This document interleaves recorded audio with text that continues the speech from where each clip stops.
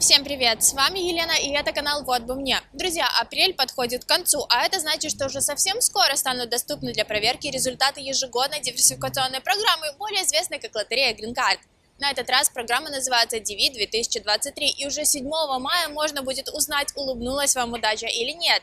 И сегодня я поделюсь парой очень важных советов, к которым стоит прислушаться и кое-что сделать уже прямо сейчас. Итак, поехали. В первую очередь, наверное, стоит объяснить, зачем что-то делать до того, как узнаешь, выиграли вы или нет. Логичный вопрос, ведь шанс того, что из более чем 10 миллионов участников выиграет ваша анкета, очень небольшой и составляет менее 1%. Но все дело в том, что даже выиграть в лотерею Грин Кард еще совсем не значит получить визу. Можно даже сказать, что выиграть это только начало пути. И успешное получение визы зависит от множества факторов. И если раньше, еще пару лет назад, все эти факторы были неизменными и довольно предсказуемыми на протяжении многих лет, то сейчас ситуация немного изменилась. Ведь глобальная пандемия коронавируса внесла коррективы не только в нашу повседневную жизнь, но и вообще во все, что можно только представить. В том числе и в процесс получения виз благодаря лотерее Грин Кард. И скажу я вам, все стало намного непонятнее и сложнее. Ведь если раньше выдавали примерно 40-45 тысяч виз из максимально возможной квоты в 55 тысяч за год, и шанс получить визу, если все анкеты вы заполнили верно, вовремя собрали документы и успешно прошли медосмотр, был максимально высоким, то сейчас из-за работы консульского центра в Кентукки и посольств США в разных странах не в полную силу, приглашения на интервью можно запросто не дождаться. Но можно ли повысить свои шансы оказаться среди тех, кто свое приглашение все-таки получит? На самом деле да.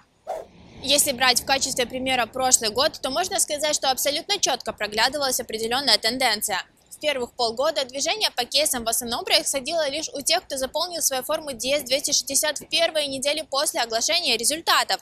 И первые приглашения, которые начинались с большой задержкой, вместо октября более-менее начались в январе-феврале, тоже получили те, кто заполнили свои анкеты и отправили сканы одними из первых. Причем практически независимо от номера кейса, который в прошлые годы по нормальной схеме играл чуть ли не самую главную роль в дате назначения вашего интервью. О чем это говорит? Правильно, если вы подготовитесь заранее и будете готовы после победы заполнить все необходимые данные и собрать все документы как можно скорее, у вас может появиться преимущество. Зная эту информацию и потратив несколько часов или даже несколько дней на подготовку, вы в прямом смысле можете взять инициативу в свои руки и сделать все, что от вас зависит, на опережение. И это может сыграть очень важную роль.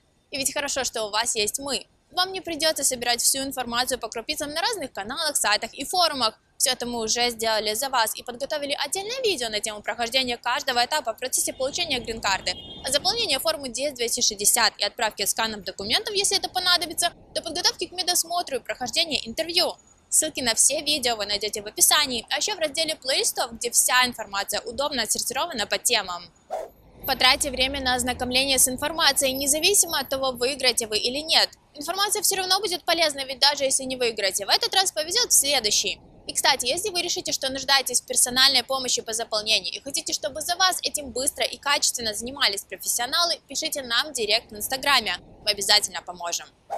Ну а на сегодня все, друзья. Если информация была полезной и познавательной, поддержите наш проект. Подпишитесь на канал, подключите уведомления, поставьте лайк и поделитесь этим видео с друзьями. А если у вас остались вопросы к нам, смело задавайте их в комментариях. Каждую неделю мы делимся полезным контентом, так что зовите друзей и оставайтесь с нами.